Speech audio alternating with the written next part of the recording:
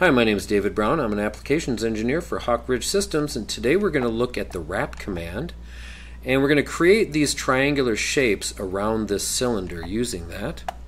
So basically what I'm going to do is I begin this with just a portion of that cylinder, and in order to create this feature I need to have three separate wrap commands. Each wrap command can only contain a single enclosed contour. You can't use open contours.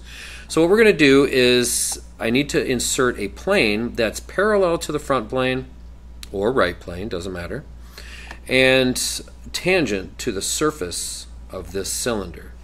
So I'm going to choose my front plane, reference geometry, a plane. My second reference is this here, and I hit OK. So now what I'm going to do is begin my sketch on this plane, and to do this I'm going to use a corner rectangle. Just going to place this on there, and I'm going to make it for construction, and I'm going to dimension this and position this in relation to the cylinder. I want to have enough room on the top for one of my wraps, and I'm going to attach this right to the edge of that. Now here's the important one. I'm going to dimension this, and once I get my dialog box up I hit the equal sign to go into a setting up an equation. I select the face of the cylinder and choose the diameter dimension that's displayed times pi.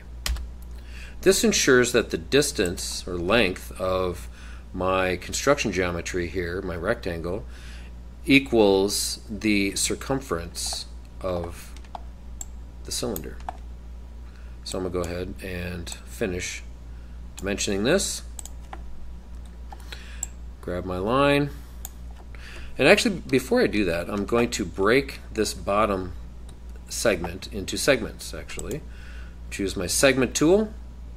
Select that line, add 5 sketch points in there, hit OK, and now I can begin to draw my triangles.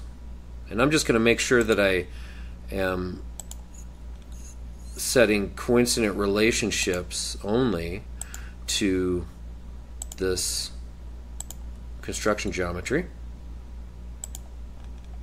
and tying these to these segment points. That helps me lay this out very easily.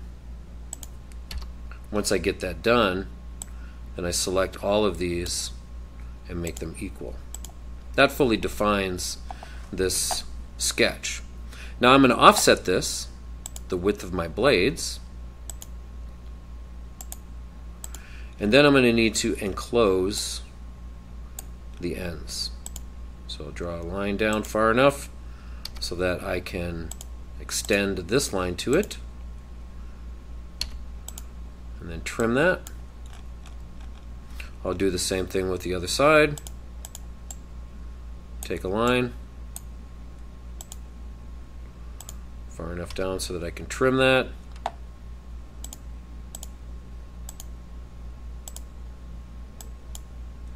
And I want to make sure that this stays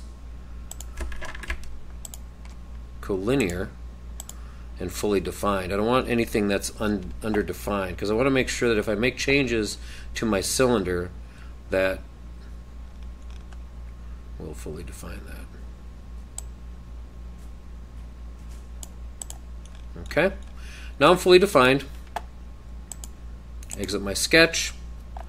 With the sketch selected, I'll now choose my wrap command, choose the face,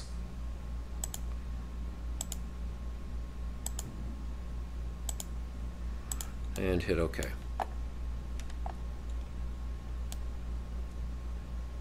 And that fully defines that shape. The next thing I want to do is I want to do the circular portions. If I go back to my cylinder, I want to do these cylindrical portions up here, and I need to do those in a separate wrap command. So again, I select that plane, begin a sketch, and this time I'm just going to put a rectangle on here. Try that again. And I'm going to make this the same distance as my other blades.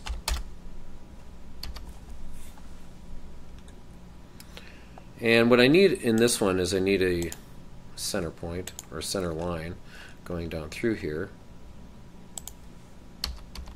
so that I can position this. And I'm going to select this and one of the vertexes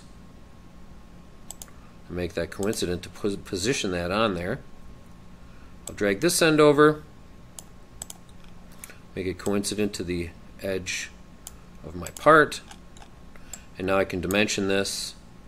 And again, I'm going to do the same thing as I did with the other one and build that equation. Times pi. Okay. Exit my sketch. With the sketch selected, choose wrap, the face, direction of pull, and now I'm able to fully put that on there. Hide that plane so you can see it. Now I do the same thing on the bottom part, and then what I would do is, let's take a look at how I finished this cylinder. If you want to do that, I'll just go ahead and I'll step through this for you. So here's how I did that. Created the cylinder, inserted the plane in the first wrap and the other two wraps, and basically what I did here is I did these half the thickness that I